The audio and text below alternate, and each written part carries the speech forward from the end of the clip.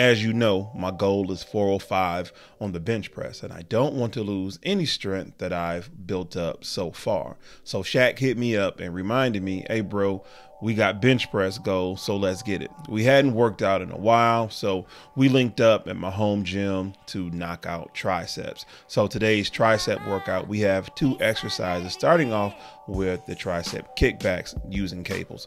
So the joys of having my home gym is I get to experiment on variations. As you see, I had the handles tied to the rope for this reason. I feel I get a better extension and or a full extension by adding the handles. In addition to that, I can just adjust the grips from neutral to supinated or pronated whenever I want. It's more than okay to switch it up. Next, we have dumbbell skull crushers. I found inclining the bench while executing this exercise is better for me than flat. Am I saying it's better than flat benching skull crushers? No. What I'm saying is inclining works best for me. You have to find what variations or adjustments you can make on these traditional exercises with these conservative movements. So find out what works best for you and knock it out.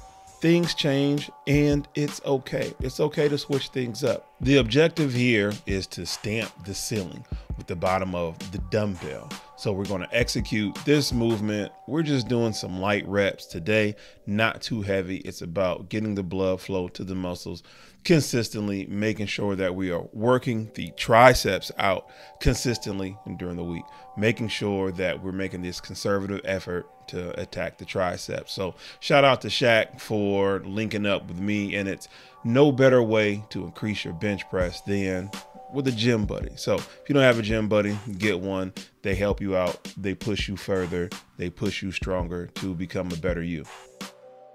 Before I run, I use my secret weapon to maximize my performance, the Breather Fit. Not only does the Breather Fit strengthen my lung capacity, it helps accelerate recovery from my workouts. All it takes is 10 breaths for 2 sets to maximize performance before my morning runs.